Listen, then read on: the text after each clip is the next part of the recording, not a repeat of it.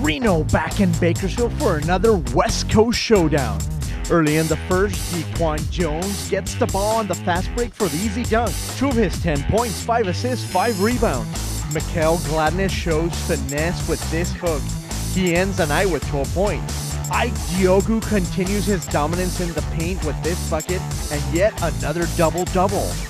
And more Jones with the play of the day. Casey Rivers with the spin, left-handed layup, and one. He finishes the game with 18 points. Terrell Harris tries to bring Bako back into the game with this fadeaway, 2 of his 17 points. But the Bighorns were just too much for the Jam as they win 101-88.